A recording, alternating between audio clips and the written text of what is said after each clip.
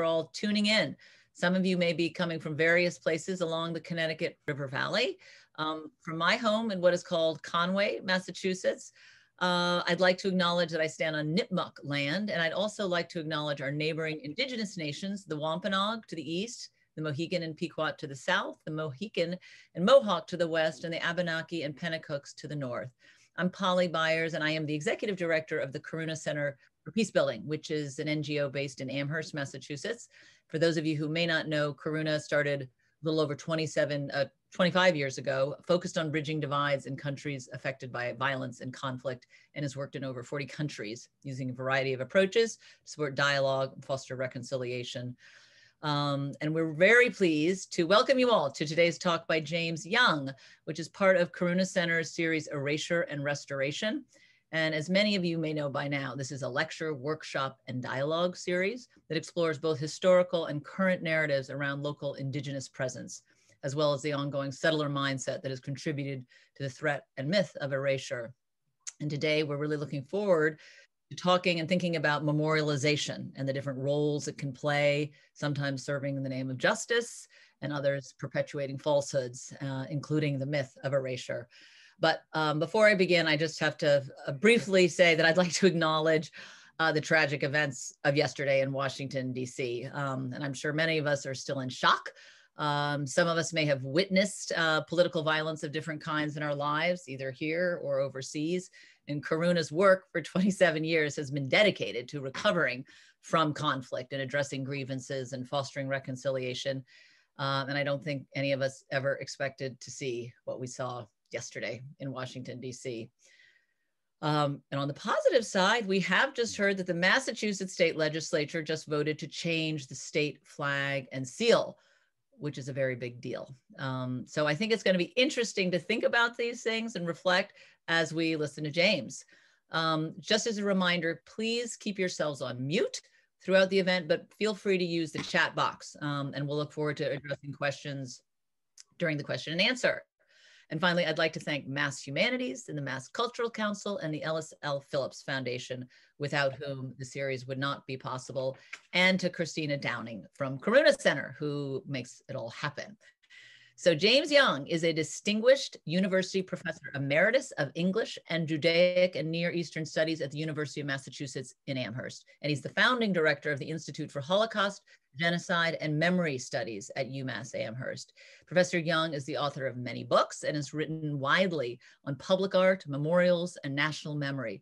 His articles and reviews and op-eds have appeared in the New York Times, Book Review, the op-ed pages, the LA Times, the Chicago Tribune, and many, many others. And his book, The Texture of Memory, won the National Jewish Book Award in 1994. And most recently, or relatively recently, he was appointed by the Lower Manhattan Development Corporation to jury the National 9/11 Memorial Design Competition, which was won by Michael Arad and Peter Walker in 2004 and opened on September 11th in 2011.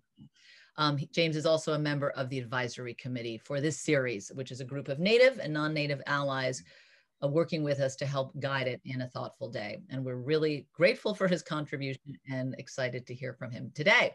So I'm going to hand it over to James, who's going to talk for 45 minutes or so, and then we're going to leave it open for question and answer. So over to you. Great. Thanks so much, both Polly and Christina, for having me, for arranging this great series. So I'm, going to reflect on the ways that different groups have commemorated events which would go against what I call the national grain of memory. Events that can strike shame into us. We might even wonder down the road, how to commemorate the insurrection yesterday, in Capitol Hill. How to do that and how to make that kind of that shame and disgrace part of our national heritage in a way. And I've been reflecting on these things mostly in the context of the Holocaust, the mass murder of nearly 6 million Jews by the Nazi Germany and its collaborators. But I found this really after the Vietnam Veterans Memorial designed by Maya Lin, that a vernacular has been generated for ways to challenge the very conventional memorial designs that are typically kind of self-aggrandizing and monumental and self-congratulatory, and that propagate national myths more than they actually might commemorate a national crime, maybe at the very heart of of memory, national memory. And so with that in mind, I'll talk about the things I know about. And none of this is to be prescriptive, when we begin to think about how our communities end up commemorating or not commemorating indigenous peoples, who were, been here for the ages. And you're going to see kind of a preoccupation with erasure, by the way, in several of these memorials, and how to formalize erasure and voids without filling them in is very much a preoccupation by contemporary artists and memorial architects, in fact. So again, this isn't to be prescriptive, but it's just to begin a conversation about how other groups have done something that's that we might be trying to do or might be trying to frame in some way. And I'm going to end up with the National Memorial for Peace and Justice in Montgomery, Alabama, which I believe is America's greatest counter memorial. I think this memorial and Maya Lin's memorial are really the two great bookends of counter memorials in this country. And you'll see actually that in some ways Bryan Stevenson has openly acknowledged the design in Montgomery's debt to the Denkmal design in Berlin, the Denkmal for the 6 million for the murdered Jews of Europe. And it's not a matter of borrowing or appropriating or quoting or anything like that, but there is very much contemporary vernacular that gets picked up and creates kind of an arc of memorial forms. I would say from World War I, to the present moment, with the rejection of very conventional memorial design. So with that, I'm going to share a slide screen here.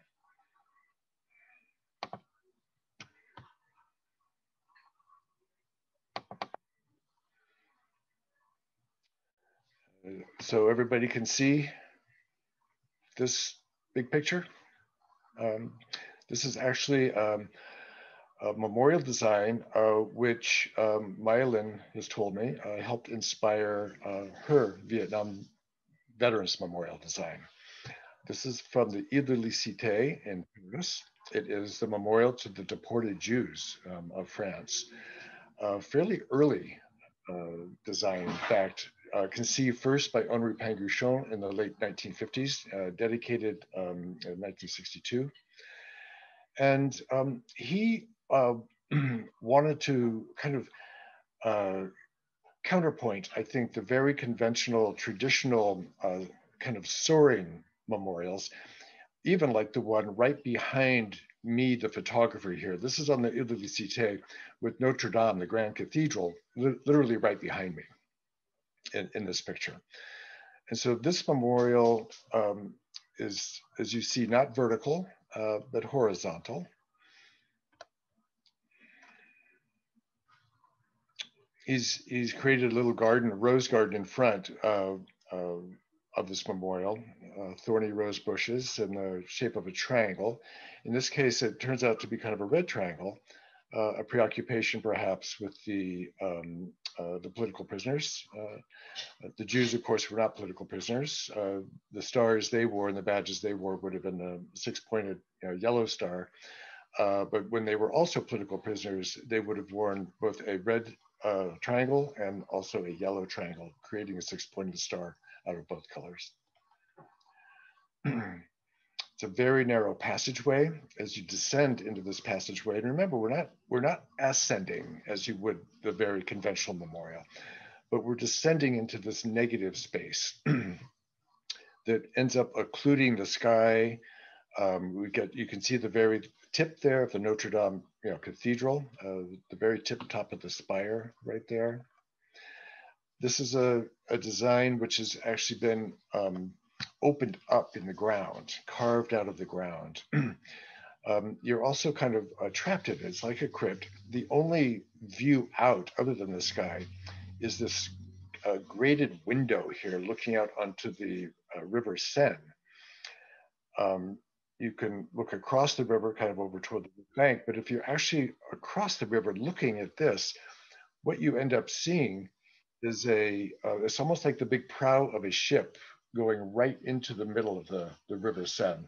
And we are standing kind of inside the little elbow there, this triangular space. Again, this negative space, this triangular space.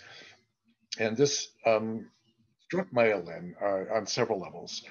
First, that it wasn't a hard positive form, but it was an empty space that made all the difference here. It wasn't the very traditional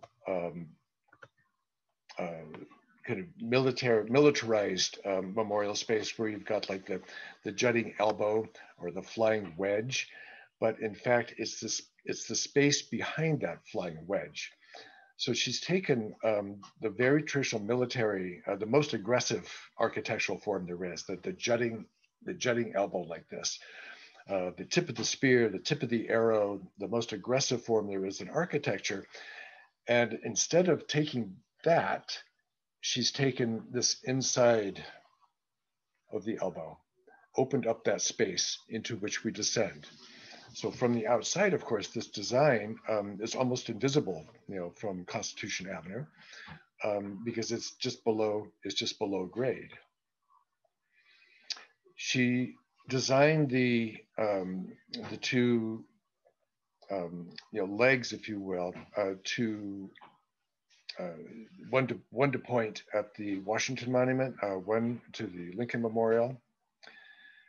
She wanted to integrate it into the memorial vernacular of the mall, but clearly in its polished black design, she wanted to counterpoint the great white neoclassic monoliths like the Washington Monument, like the White Capitol building, all these soaring white, traditional monumental structures, with the counterpoint dug into the ground. The only figures in this monument are the people, the visitors themselves, seeing their reflections here, perfectly human proportioned, unlike the very conventional memorials, monuments of gigantic people, making us feel very, very small. And so this was, again, to return the memorial to something humanly scaled and humanly proportioned, and not to overwhelm us with something so gargantuan that it makes us feel basically insignificant and kind of unworthy somehow. This is also a way to confront us with the memory that we bring, so that we basically have to look into our own faces and the faces of others here, and remember that we're remembering together and collectively. Her words are really kind of trenchant here as well. I'd like to quote part of how she described her own design.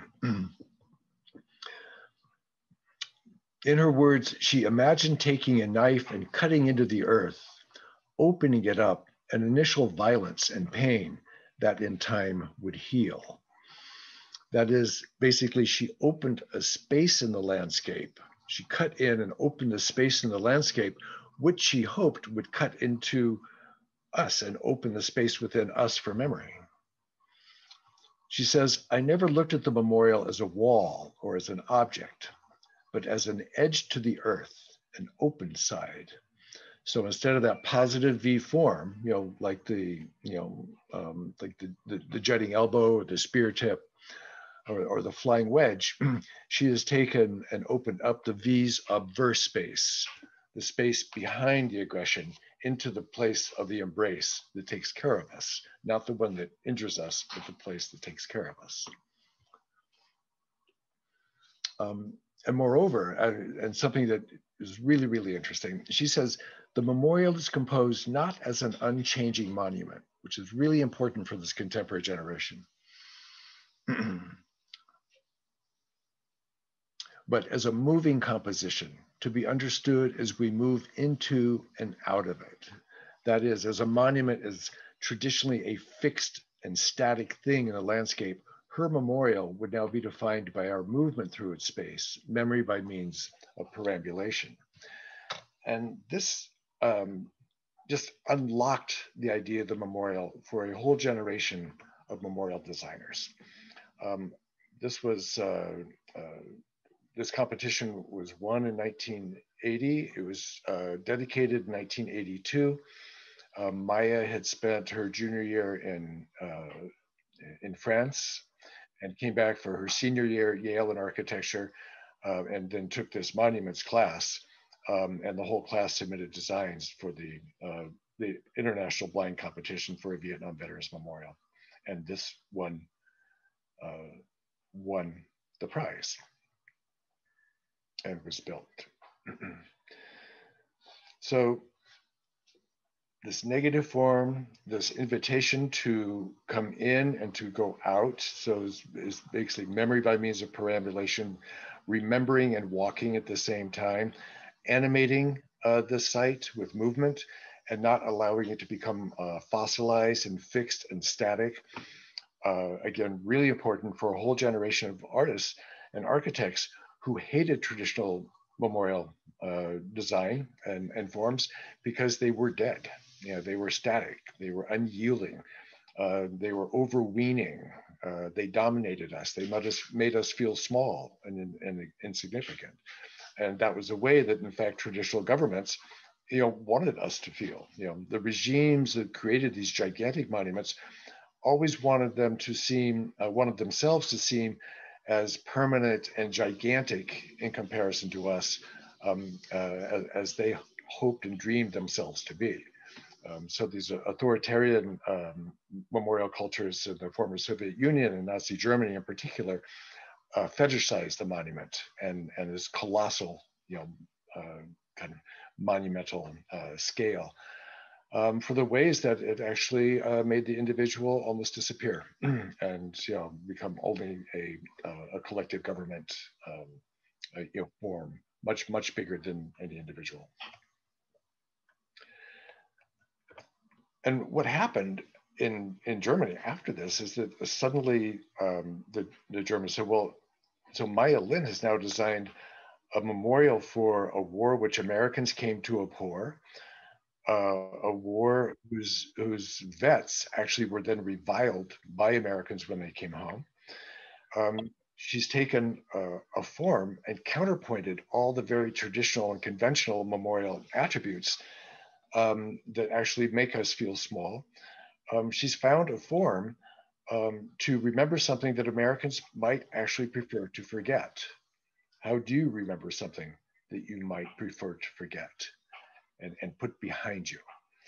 And for this generation of German artists in particular, they now realize that the mold has been broken, and that Maya Lin wasn't prescribing anything to them or telling them how to do anything, but suddenly this generation was looking for ways to commemorate absence with absence, the void left behind, World War II and the Holocaust, a void that they would not want to redeem in any way with beautiful art.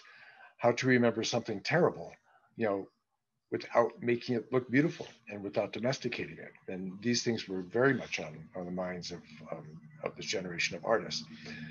So in the very first competition for a national memorial to remember Europe's murdered Jews in Berlin, there was some 526 submissions from many, from dozens of countries. And one of those submissions was this one by Horst Hoheisel, in which he proposed taking the Brandenburger Tor, which is, of course, the national monument, German national monument, and in his words, blowing it up and grinding it into dust, and then spread out over the whole space of this memorial complex. The area will be opened up with giant plates. And then in his words, as the memorial, two blank voids are created in its double voids. And this is the monument. The voids are the monument. they will be filled by the people who now come looking for memory. How better to remember the destruction of a people by a nation than by destroying that nation's national monument? How better to propose that, in fact, something like this perhaps can never be commemorated in a monument at all? And maybe that was part of the point, that this, designing a monument to remember a national crime has the dual purpose of remembering and of covering over this national crime with a single form, creating monolithic meaning, and perhaps even redeeming the national crime, with kind of a new national guilt and kind of more responsibility now. And this generation of artists wanted nothing like that.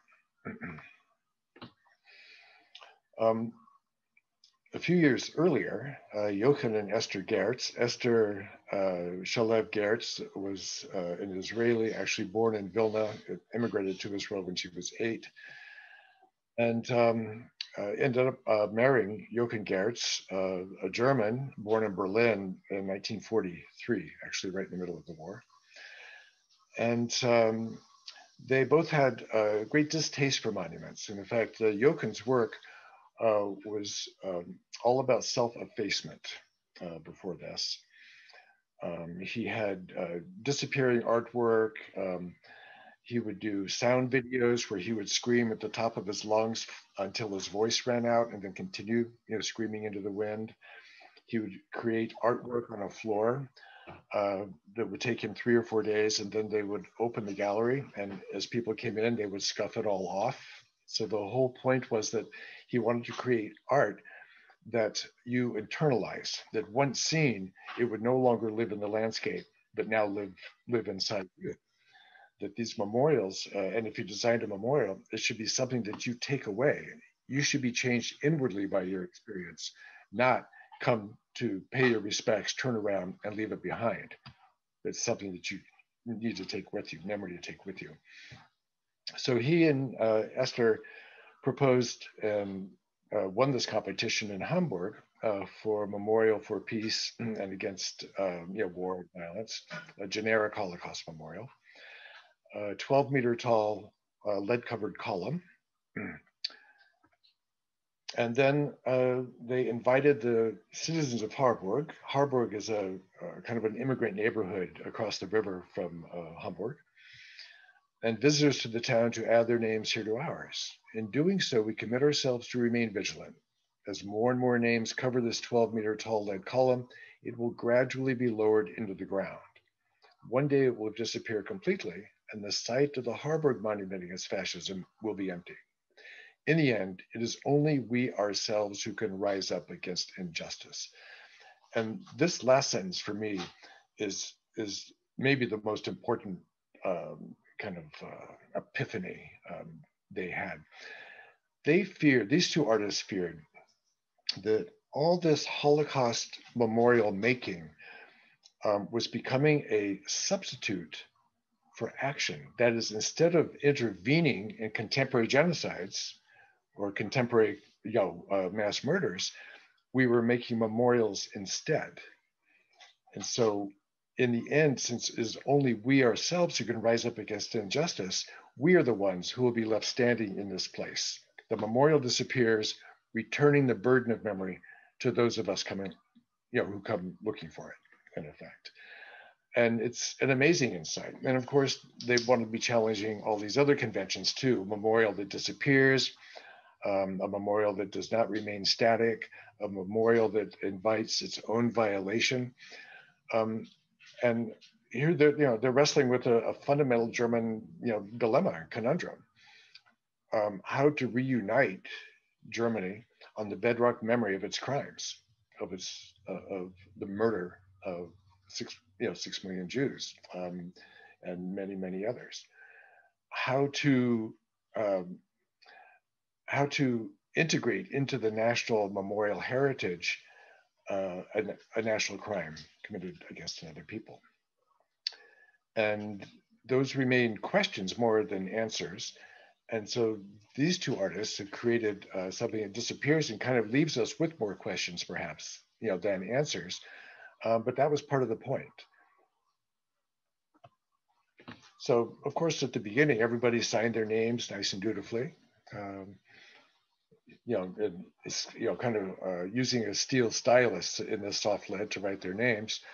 But before long, it was full of graffiti, swastikas, magic marker pen. It had become an eyesore for the mayor, for the neighbors, and they wanted to get rid of it. And the artist replied simply, well, we are getting rid of it. The faster you fill up a 1.5 meter section with whatever you're going to fill up, the faster we will sink it into the ground. And they said, but it's ugly. It's become a trap for graffiti and filth. And the artist simply replied and said, well, in effect, doesn't every monument or memorial reflect back to you your own preoccupations? Isn't the swastika also a signature, a kind of signature? These memorial spaces are just big mirrors holding up society, to as a way to see itself, the good, the bad, and the ugly. So they agreed. And so between 1986, when this was dedicated, and 1993, when it was finally sunk altogether, they had 10 different sinkings. The press would come out, newspapers and radio and TV stations and watch, do the filming. And of course, the Geertzes took great delight, mischievous delight, in watching the Germans get rid of their Holocaust memorial. How to remember something you'd rather forget? By getting rid of it, by getting rid of the monument, which they hoped would then return the burden of memory to those who come looking for it.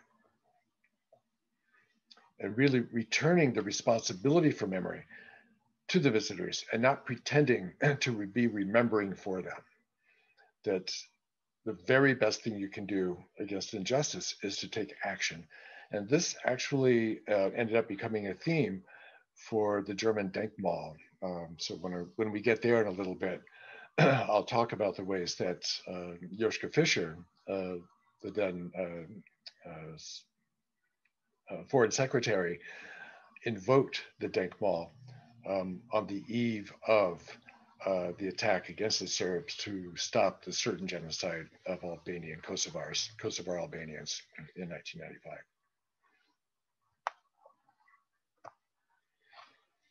So Jochen Geertz kind of had this reputation. He was invited to come speak and teach at the Institute for Fine Arts in Saarbrücken. This plaza, surrounded by this castle, this Schloss, had also been the headquarters, Nazi Gestapo headquarters during the war. And so he invited half the class to go out and steal cobblestones from other parts of the town, and then remove cobblestones from this plaza here and take these cobblestones back up to the classroom, where the other classmates were researching the names and places of every single Jewish cemetery destroyed by the Germans during World War II in Germany.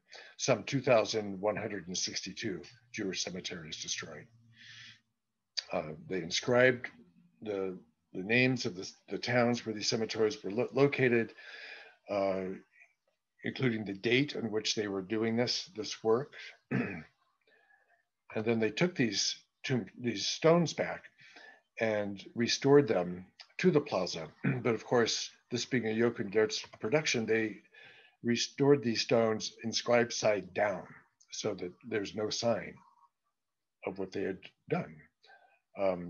Basically, the process was much more important than the so-called end result. And this was an important point they wanted to make as well.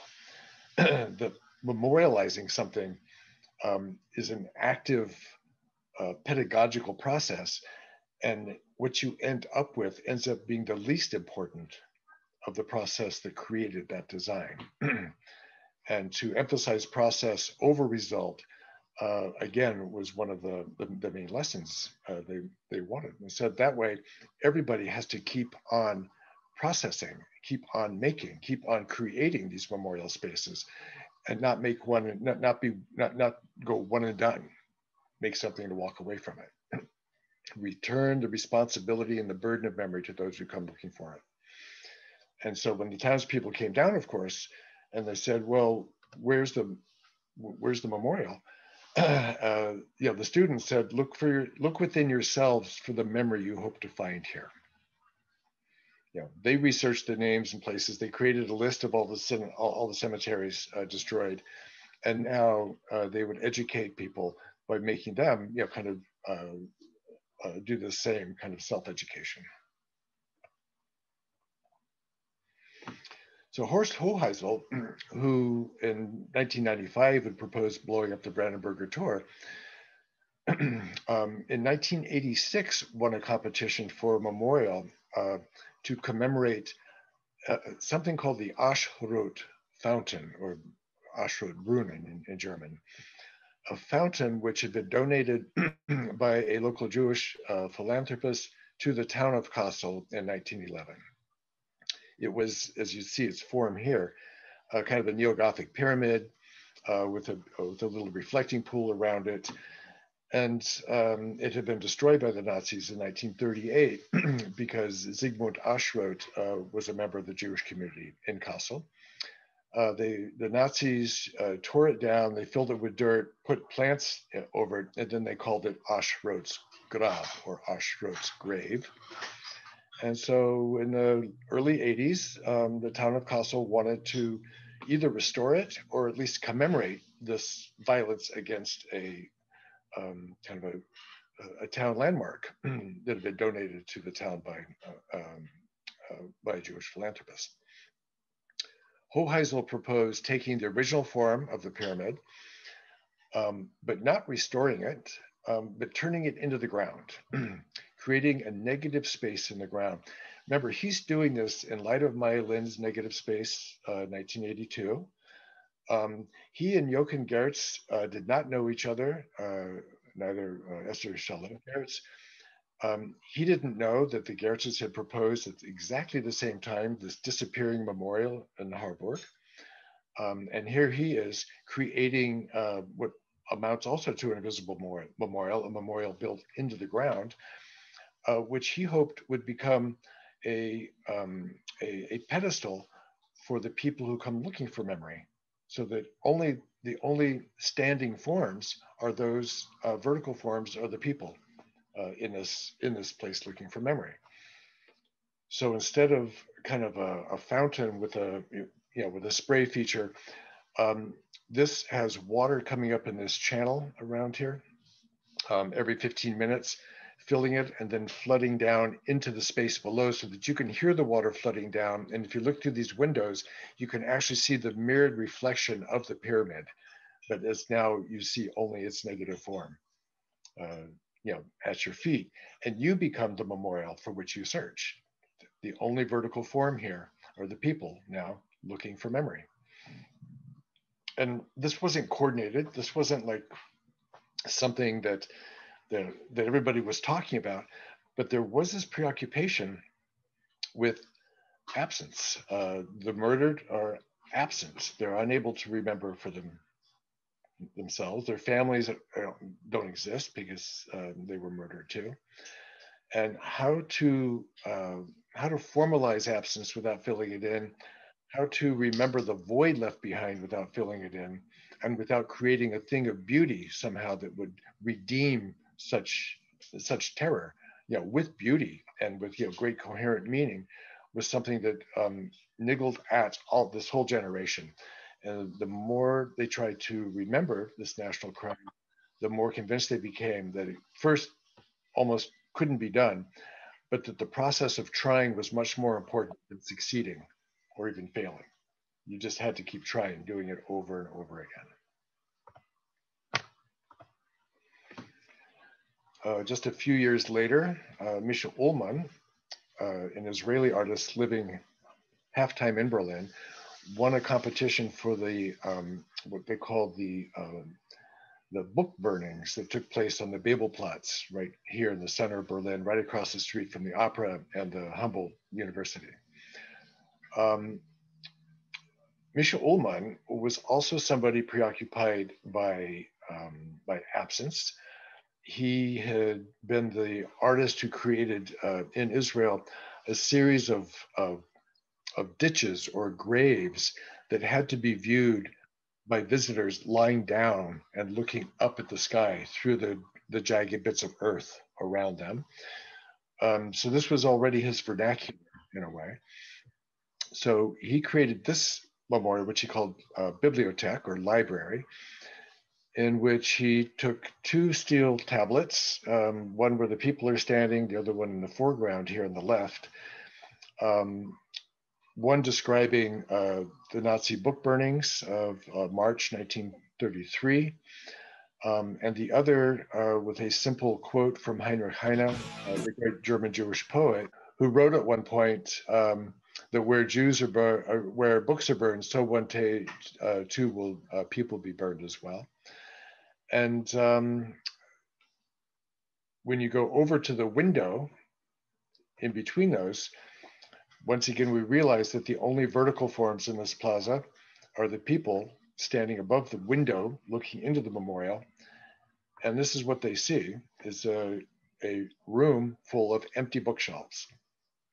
The authors are gone, the books are gone, they can't be compensated, they can't be redeemed, they can't be repaired, you can't bring them back.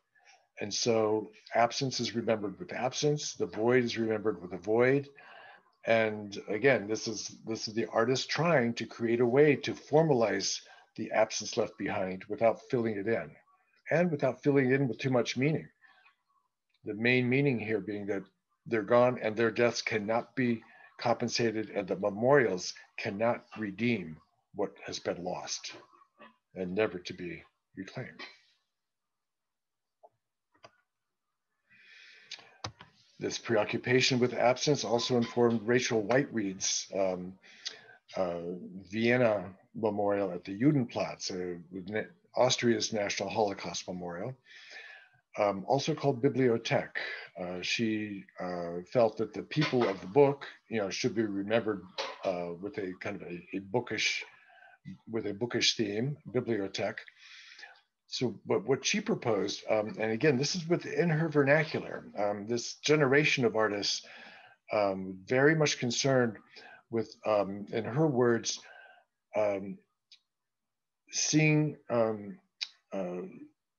basically all materiality becoming an index of absence somehow. So she created this kind of cenotaph form in which the spaces between the books on a library wall and the walls themselves is what she has here articulated, so that it looks like the leaves of the books, that are kind of put against the wall, but it's actually that little space between the wall and the leaves of the books. So she wanted again to create, use this, material, kind of invoke the materiality, as an index of absence, as she had done in other projects, such as her kind of most famous work called the Row House, in which she filled a house that was about to be torn down with concrete, filling in all the absent spaces there, the empty spaces with concrete, so that when they took the house down, you're left only with the spaces between the walls now articulated, in this concrete. How to show absence again without filling it in.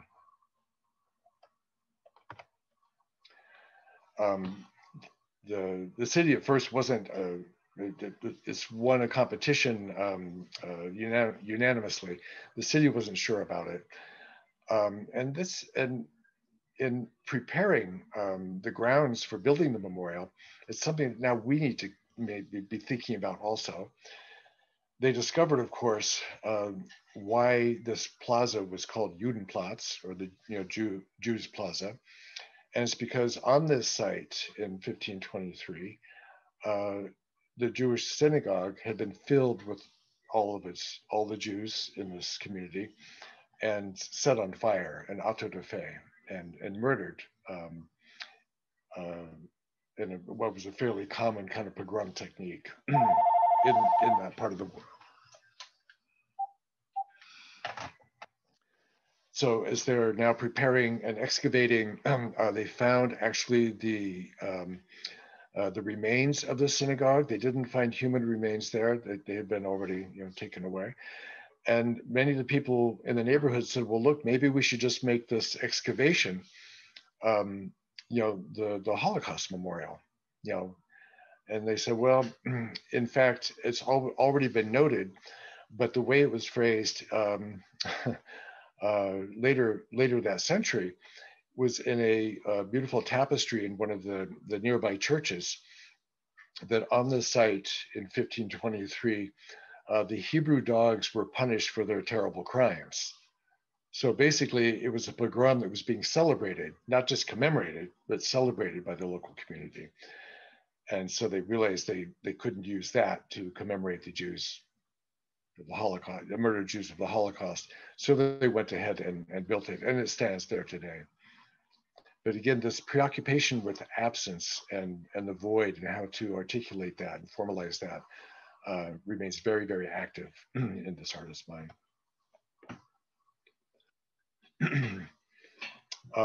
Just after the Berlin Wall came down, an American artist, California-based, moved to Berlin. His name was Shimon Atti.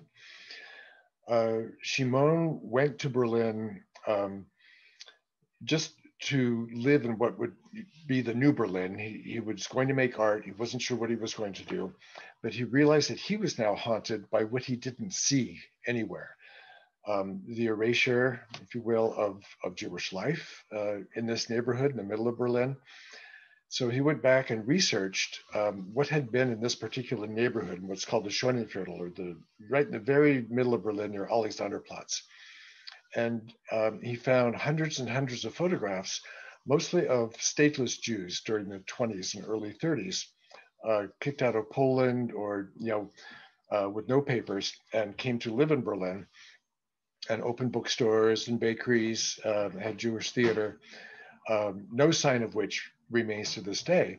So he went and researched the exact places where these photographs were taken, and then he created slides out of these photographs, and without announcing it to anybody, showed up and just projected them back onto the same sites where they had originally been taken. So this was a Jewish bookstore, a Jewish bookseller in this same doorway where the picture was taken. And he now projected that back onto the building, realizing that by themselves, these buildings are completely amnesiac, that what they demand is our own knowledge, our own memory, which we project back onto them. And that is how we animate otherwise inanimate objects with memory. It depends on us projecting onto them, just as he projected these images onto the walls where the pictures were originally taken. And the effect is quite uncanny because it feels like you're pulling, you're kind of pulling off the facade to see what was buried underneath. A bit of a palimpsest. Jewish theater, Jewish bakery, Jewish theater. And again, that preoccupation with absence, what the eye does not see, but what is in the internal eyes, what is in the mind's internal eye, and how we inevitably animate these otherwise inanimate sites with our own memory of what happened. And then finally, we get to the Denkmal, or the National Memorial, located in Berlin to Europe's murdered Jews. The first competition for which Horst Hoheisel submitted the blowing up the Brandenburger Tor was a gigantic competition, but the winning design was terrible. It was kind of chosen by a committee of people made up of the German parliament, a citizens group, and the Berlin Senate. And it was to cover this 5-acre space, which you'll see in a few minutes, with a slab of concrete tilted from 1 meter high on one side to 11 meters high on the other side, engraved with the names of 4.2 million murdered Jews, and then covered with 18 boulders imported from Masada, Israel. Masada, the site, of course, the mass suicide of Jewish zealots as the Romans were ascending this mountain to take them back as slaves after the destruction of Jerusalem in 70, in the Common Era.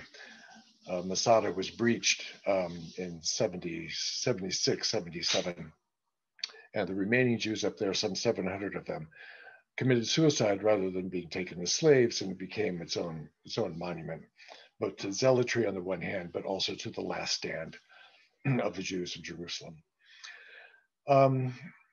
So using boulders from Masada, the site of a national, kind of suicide in the face of being taken back to Rome as slaves, as an emblem of any sort for the Holocaust, the murdered Jews of Europe, made no sense, obviously, at all.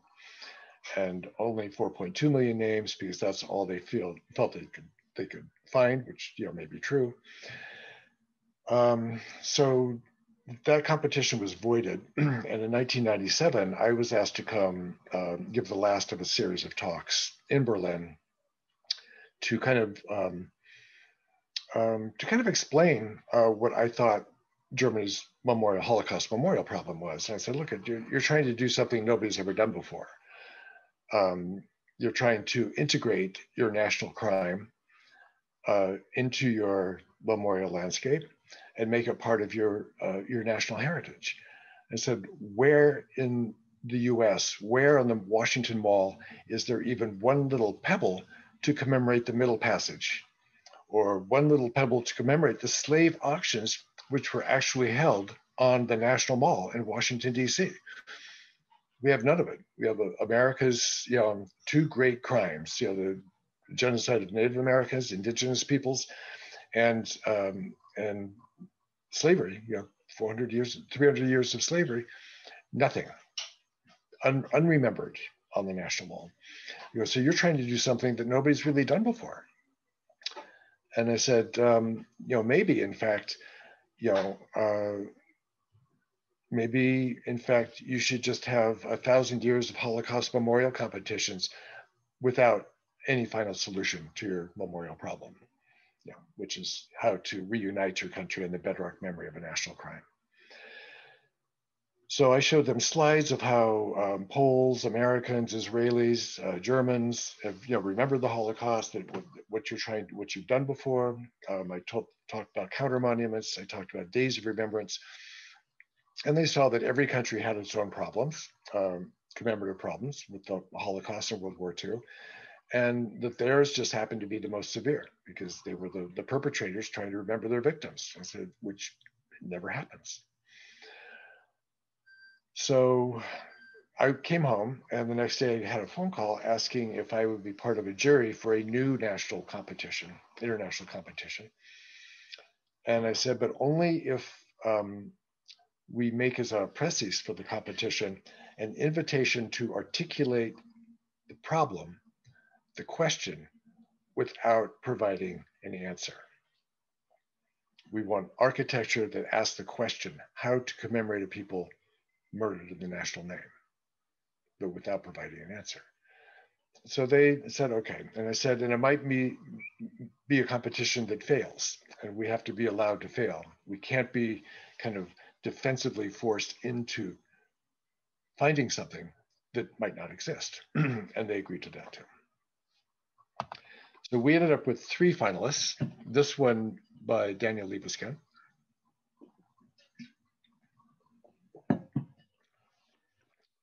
what he calls Stone Breath. What's nice about it and what we liked about it was that he allowed the kind of the plaza for the memorial to run across the street into the Tiergarten here at the left, where there's a bust of Goethe right at the tip there. So he's now kind of created this matrix. Goethe just out of sight under these trees, his memorial, which is basically a broken wall, and voids within this broken wall. So it's again the rifts in the wall and the breaks in the wall, the impossibility of mending these breaks, creating wounds that can't be mended, and it also would remind everybody of the voids that he built into the Jewish Museum design, which is just a couple miles away. A design which has 6 gigantic voids built into it, kind of so-called reverse reverse carrying walls, bearing walls. So we didn't choose this, but we liked, again, something that seemed to pick up on the landscape around it. This one we liked a lot by Gesine Weinmiller, a local German architect, a young woman. And this was actually my favorite of all the designs. This received 3 of 5 first place votes on our first round of voting. And you can see the debt this design has also to the Vietnam Veterans Memorial. This is a negative space carved into the ground. Instead of a triangular space, it's got 3 sides. You enter it from one. Everybody would have to find their way in and around these segments of limestone blocks. The limestone blocks would be basically the same size as those constituting the Western Wall, the so-called Wailing Wall in Jerusalem, the Kotel. 18 of these segments would be scattered randomly in this square, inviting everybody to find their way in and around them. But we noticed as we walked along the parapet here and got right to the right-hand corner, that in looking, we could see that as we approached that corner, these segments would compose themselves into a Star of David, a Jewish star, and then as we continued walking, they would decompose. So there'd be the kind of the composition of the star and then the decomposition of the star, which was deliberate, but which she didn't tell us about, of course. So we liked it on the one hand, but we feared that it would become a bit of a gimmick on the other hand.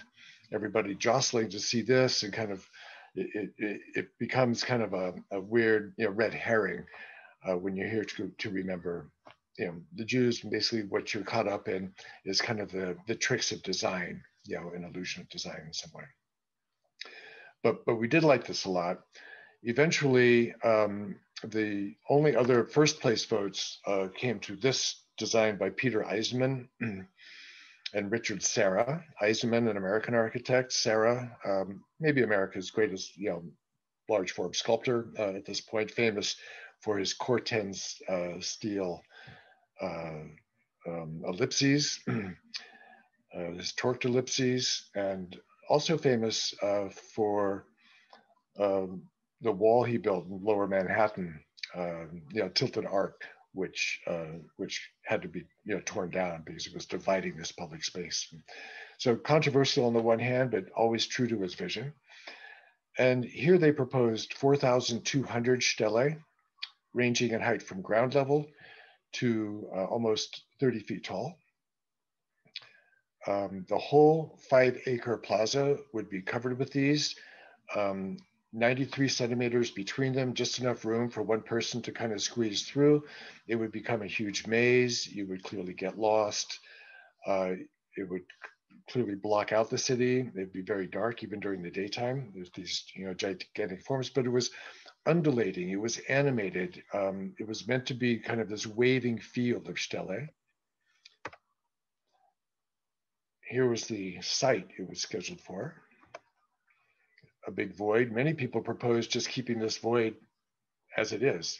This was the ministerial gardens in what had previously been kind of a so-called no man's land, divided by the Berlin Wall, with the Brandenburger Tor just to the left of the wall in the East German side. And where he's pointing here would be where the memorial would go. And if you, let's see, so I don't know if you have this little band here, probably not. I can. So see the East German flag, right at the tip of that East German flag was Hitler's bunker, where Hitler's remains were found by the Red Army as they liberated Berlin. So this was definitely no man's land. Landmines, the wall here, many East Germans died trying to get over the wall right here after it was built. And when the wall came down, it was decided that this would be the best, because it was unusable otherwise, best place for the National Memorial to Europe's murdered Jews. So we were 5 jurors. We decided that we would go with this design, but we wanted to make recommendations, including scaling it down. We did not want children running out over the tops of these memorials and falling and injuring themselves. We liked that on the one hand, it would be very oppressive and very threatening. And Richard Serra said from the beginning that I make my work dangerous. Workers are often killed when my torque ellipses fall on them when they're installing, which was not at all reassuring. We said, we like the idea of Germany's National Memorial being dangerous, but only figuratively dangerous, oppressive, but only figuratively oppressive. We don't want people actually never coming out. We don't want people getting lost or injured. And Serra said, okay. And Eisenman said, okay, so I'll scale it down. So Eisenman proposed another design, which he did not tell Serra about. This one with 2,711 stele, now going from ground level, you see here, just up to about maybe 6 or 7 feet tall. At which point, Serra, when he discovered this, withdrew from the project, said, if you change it, it's no longer, the scale of work that I do, it's no longer mine. It no longer has my logic in it. Everybody agreed. So he left the project, leaving it to Peter Eisenman only. We made the recommendation that the German government accept this design, and we eventually had them vote, when the vote came, to vote on 3 parts of it. First, do you want a national central memorial to Europe's murdered Jews on this site in Berlin? Second, do you want the Peter Eisenman design, which we recommend to you, that we bring you from this competition? And third, do you want a place of information built underneath it, so that this abstract design would now be underpinned by very clear historical narrative? Because by itself, the stele, their stones, they look a little bit, mausoleum-like, or a little bit tombstone-like, but there's no writing on them. They're different sizes. So the effects is of this kind of animated field, like blowing in the wind, blowing wheat. But that was, we'd made the recommendation. So the Bundestag did in fact vote on it. They accepted all 3 of those things, and they went on to build it. And then the German elections happened, 1998, and it was all put on hold, and the memorial got turned into a political football, which of course these memorials do. Gerhard Schroeder and Michael Naumann of the Social Democratic Party hated this design, and they wanted to have basically a big library instead, or a big museum instead. But this was the design that we proposed to them, but they thought it was too closely linked to Helmut Kohl, because Kohl's government had actually appointed us as jurors. Back and forth they went. The Social Democrats won the election, or won enough votes to put together a governing coalition. But when they went to put together their governing coalition, they had to approach the Green Party to join them to create a government. And the Green Party agreed to join. Joschka Fischer was the head of the Green Party, but only on the condition that the memorial get built. Joschka Fischer said, yes, we will join, but the Denkmal comes with us. And so they basically had to purse their lips and agree. And so the memorial itself went forward. Joschka Fischer was then appointed foreign minister. And Joschka Fischer was then the one who justified the German Air Force joining the NATO bombing campaign of Serbia and allowing German planes to leave German soil for the very first time in a bombing campaign of another country in order to stop a certain genocide of Kosovar Albanians. So he said, building the memorial is not enough unless we act on this memory. And building it by itself cannot become a substitute for intervention to stop a new genocide.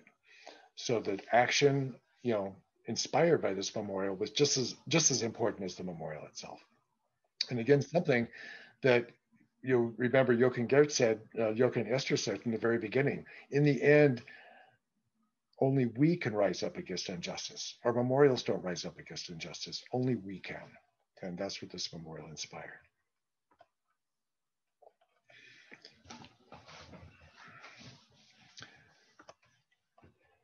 So you see these stelae, the memorial was built.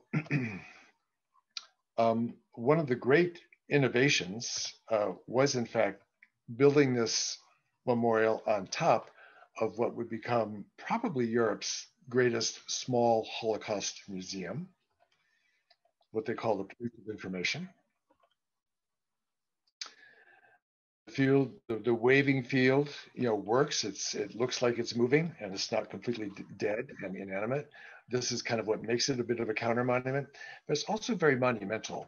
And these stelae, these pillars, are quite tall. In fact, they allow you to kind of go in and be, in and among them. You get lost. You have to find your way through. There are as many paths through as there are people coming in. People stand on them, they have picnics on them, they party a little bit. Inside, all these things are supposed to be forbidden. The tourists come, millions of people a year come to visit this memorial. And it is built on top of, you can see the pathway down, a place of information, a 4-room museum, basically, a Holocaust museum, which underpins this very abstract design above ground with very hard historical narrative. So we get this yin and yang effect of the abstract stele above seeming to sink into the space below, thereby defining the space of the hard historical narrative. Hard historical narrative as a foundation for abstract memorial design above. This inspired, in some ways, the 9/11 Memorial and Museum. You know that the memorial is an abstract design of the two reflecting pools, but is undergirded by the very hard history of the day at the 9/11 Museum. And this is how that arc, works. The stele being underdetermined on the one hand, minimalist also on the other. Maya Lin's was also a very minimalist design with the names of the fallen soldiers arranged chronologically in the order in which they fell. They're not arranged alphabetically. So it's re-embedded with history. And this design here would actually now be, re-embed itself or now build itself on top of this hard historical narrative below.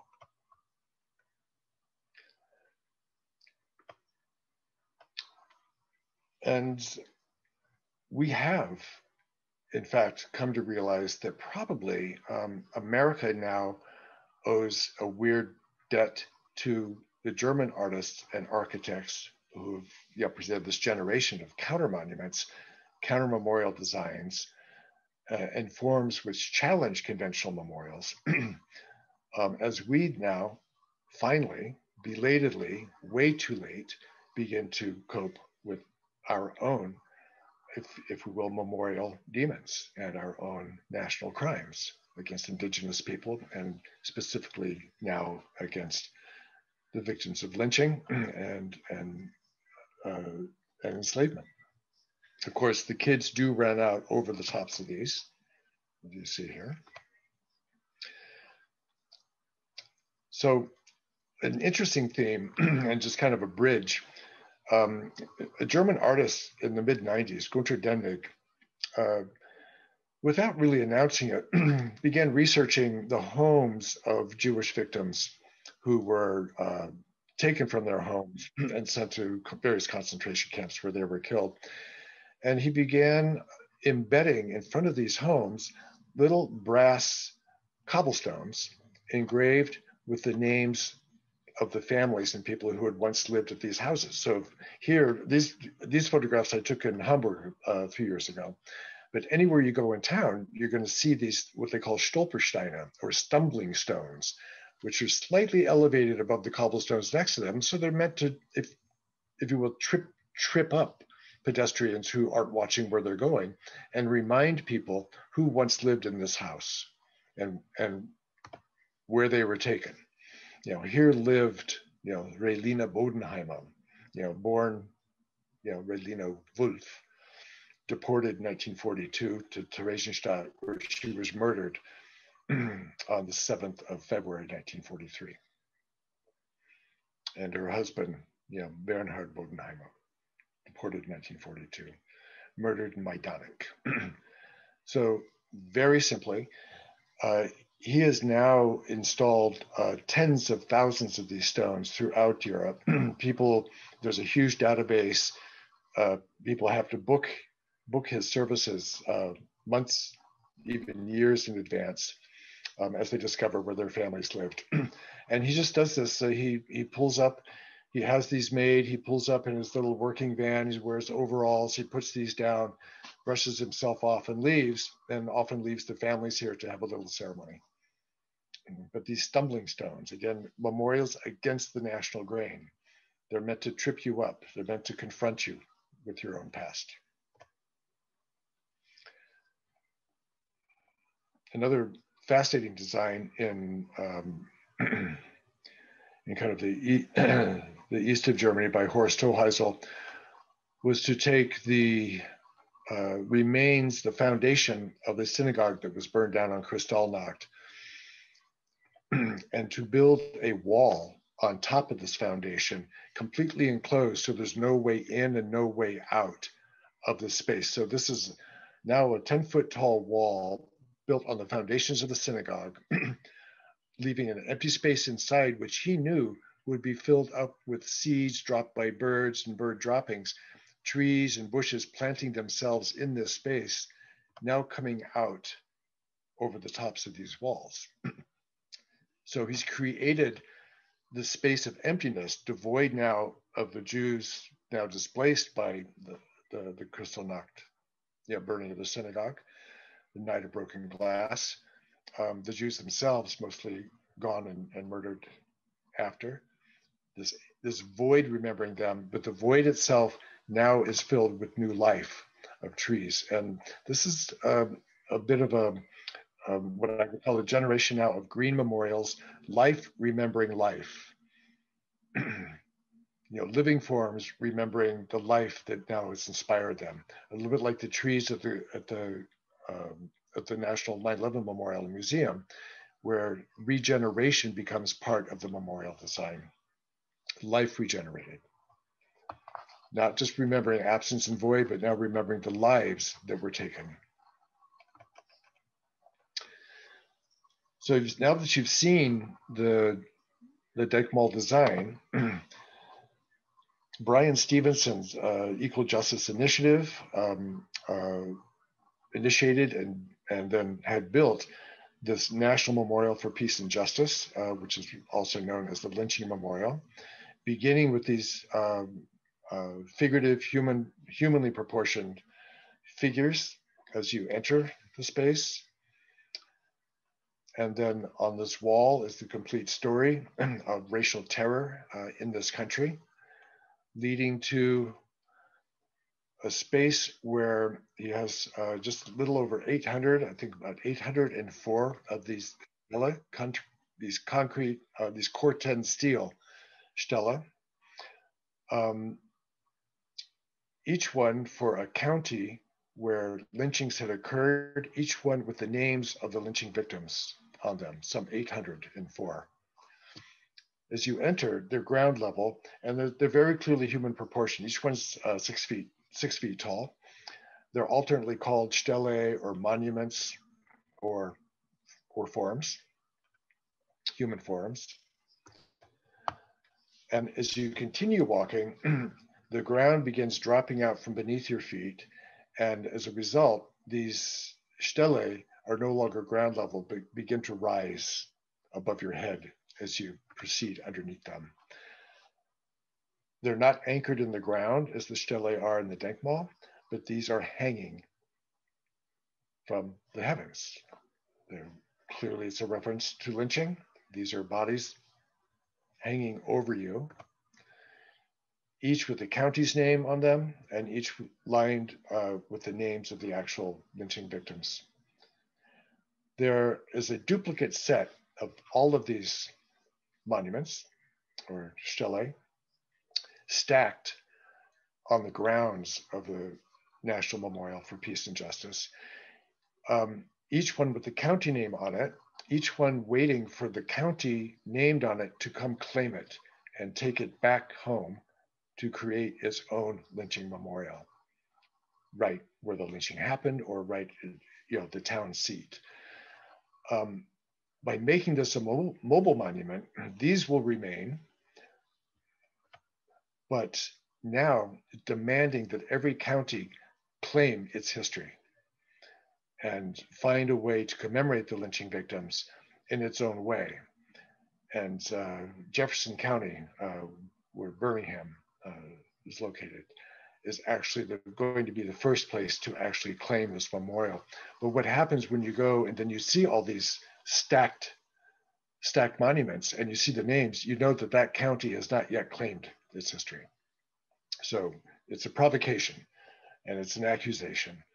And until they do, they're going to be stacked there, reminding everybody who hasn't actually claimed their history yet. It's a brilliant design. I mean, it's by far the most powerful, devastating memorial we have in this country at this point.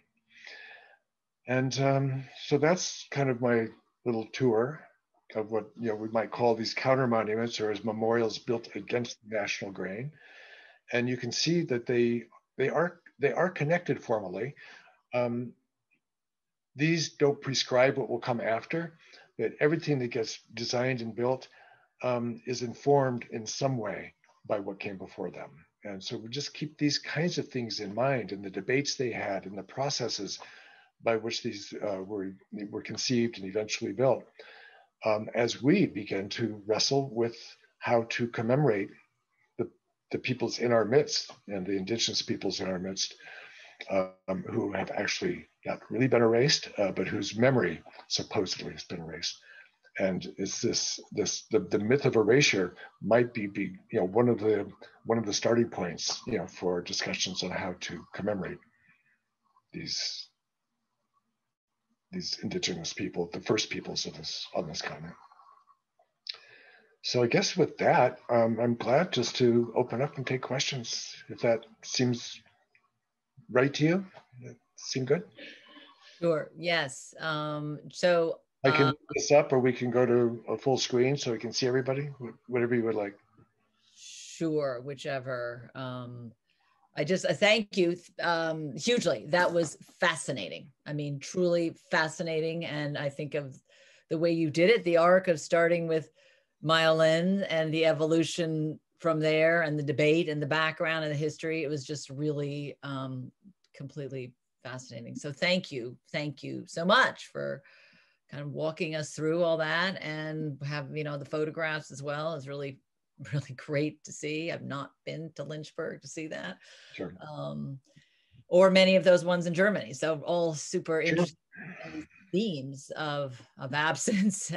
So there are people are asking some questions, and obviously, I mean, there's a lot of questions that get raised, but particularly, obviously, the theme, as you brought up at the end of this whole series, is about the presence and erasure of Native American culture and presence. And I'm just as an overall sort of general question, I'm wondering about what lessons you can sort of share about whether and when memorialization is even appropriate, just starting from then. And then when does it go against the purpose of restoring justice? I mean, there are all these different themes you brought up of redemption. Is that the purpose of, what is the purpose? And you have different narratives of history, obviously. So I just love to hear your thoughts about that, and then I'll go to some. Sure. A community that takes upon itself the responsibility to commemorate anything, whatever it's going to be. If it's commemorating um, enslavement, victims of slavery, indigenous people wiped out uh, by disease, by slaughter. They have to ask themselves before beginning a process, toward what end are we designing and proposing this memorial? It has to be very clear to their minds. Are we doing this for reasons of somehow compensating terrible loss?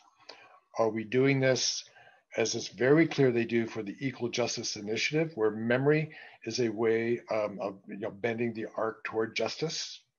That memory is a way of justice and achieving justice. Is that why we're doing it? That's as good a reason as any. I mean, the German artists had to ask themselves, toward what end are they remembering a people murdered in their national name? And the answers they come up with are various. Some of it might be the expiation of felt inherited guilt somehow.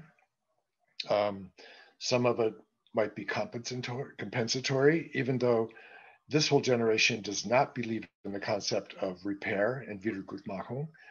The idea that a mass murder can be repaired in any way by art leaves them furious. That art becomes redemptory and becomes a compensation somehow. Say, no, art is not a compensation. There is no such thing as redemption of this terrible crime in art.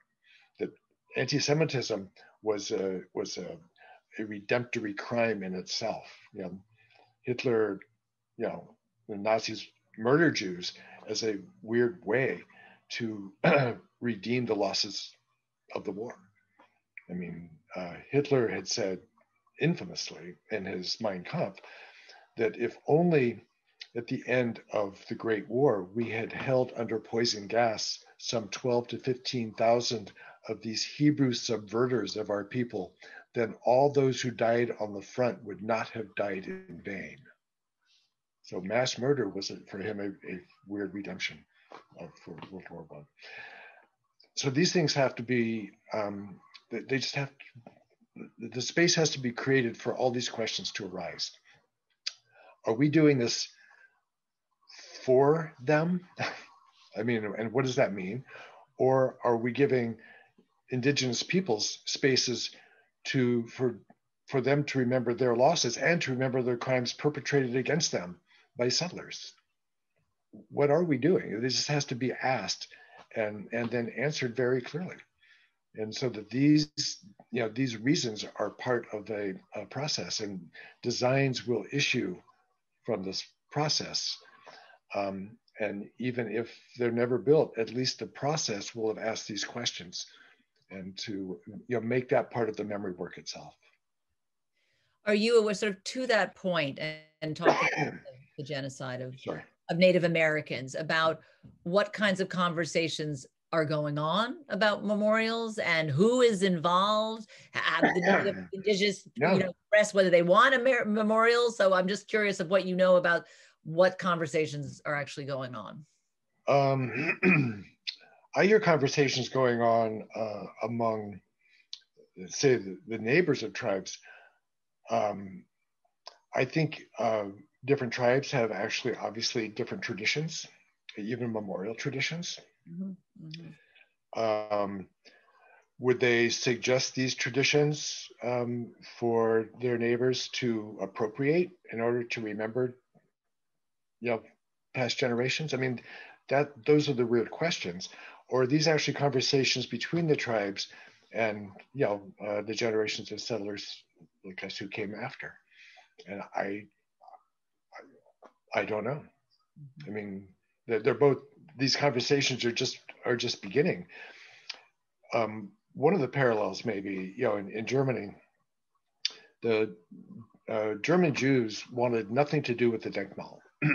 So this is Germany's memorial to remember the Jews murdered in the national name. This is not our memorial. We have our commemorations. We've got our days of remembrance. We've got our own traditions, religious traditions for remembrance. This is your memorial to remember the crimes you perpetrated. This is not our memorial. And that surprised lots of Germans who thought they were doing this for them. They said, "You're not doing this for us." The German Jewish community said, "You're doing this for yourselves. So you have to have your own reasons for doing it." You know, thanks, but no thanks. We will commemorate our own as we do. And that's something that I think we have to keep in mind here. Why are we doing this? Or we think we're doing this for them on their behalf as a compensation for them? Are we doing it? Are we taking their voice away by doing it? Or are we going to commemorate, kind of the national, settler crimes, in our name, taking responsibility? And again, this is where the Germans were so great during the 80s. Von Weizsäcker said at one point, when the young Germans were saying, "But we didn't make the Holocaust. We're not responsible for the Holocaust." And he said, "You're right. You're not responsible for the mass murder, but you are responsible for the memory of the murder." Mm-hmm. Just draw that distinction. I'm not responsible for slavery, but I am responsible for the memory of the Middle Passage. I am responsible for the memory of Native Americans who were in our midst once upon a time. Yeah. So that distinction is just one that we're wrestling with, and it probably, rather than being prescriptive and saying this is always going to come up in every case, you kind of go case by case, community by community, and see who they are. Native Americans who are vibrant, contributing members of a community, may see themselves as both. They are members of a tribe and they're members of their local community, university community, mm-hmm. Local political boards. They're doing this as both. And so I think it kind of goes community by community. Yeah. And who it is, who's doing it, as you said. I mean, exactly. And why they're doing it. Well, who and why, for whom. Yeah. There's a question here, as a question about the concept of the counter memorial. And you can maybe, I don't know if you're reading them here, but in relation to the lynching memorial, is it counter as in countering dominant national narrative against the grain, or are there specific design elements that make it a counter memorial? Yeah, it's a good question. I would say it's both. The idea of a counter memorial gets to serve both purposes: countering the traditional forms of the memorial, the traditional static inanimacy and overwhelming, often proportionally, inhumanely scaled memorial. So counterpointing those very traditional, conventional memorial properties, and counterpointing the dominant national myth or narrative, going against the grain of the national narrative that would picture, that pictures this country as, a country of the land of the free and the home of the brave, and completely discounts that there was actually peoples, hundreds of different tribes living here, when Europeans first arrived. So is doing both, and I think the National Museum for Peace and Justice counters both the forms and says, look, at racial history isn't just African American history; it's American history. It's Americans' history of us and how they treated us, mm-hmm. and how we have been terrorized from the very beginning, by definition, brought over here on terror boats, Middle Passage. And so both of those things are true. And it's the young German artists and architects who are still wrestling with it there, but who kind of created the space in this dialogue that we now get to pick up on and try to figure out ourselves. I mean, when they were doing what they were doing, I used our own complete lack of any memorials to slavery or to the genocide of Native Americans to illustrate the ways that nations never really make national crimes the center of their memorial cultures. Mm-hmm. Mm-hmm. So there was a question here, or comment really, about the National Memorial for Peace and Justice telling the complete story of racial terror in the U.S., but the person commented, I would offer it began, with the terrorizing of indigenous peoples. But I guess that is the intent. I mean, when you hear lynching museum, I mean, that you think, oh, it's just lynching, but in fact, maybe that's not that is the objective there. I mean, not having seen that. No, it really is. I mean, they mean that there's a whole museum actually, also, nearby, walking distance away, which tells the story of racial terror in America. That's their work. It gets it got nicknamed in a way, the Lynching Museum, but I hardly ever want to refer to it that way, because I think it reduces what the overall aim of the museum and memorial really is. Yeah. Okay.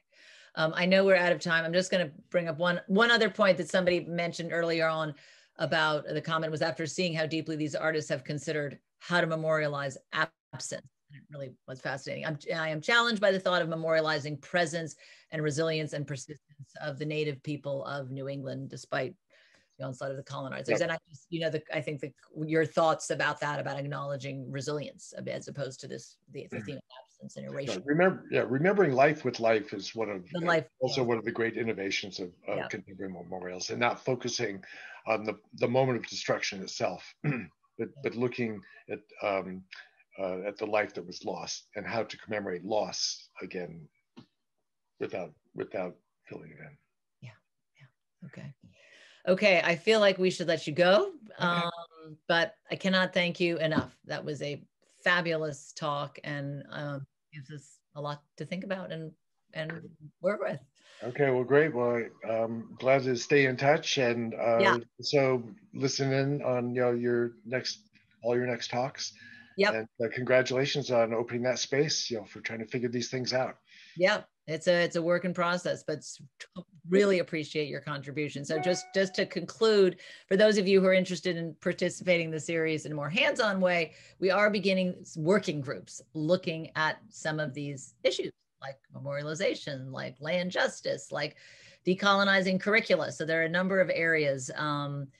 So that's where we're kind of shifting to more working groups. So if you're interested, just go to the Karuna website and please sign up.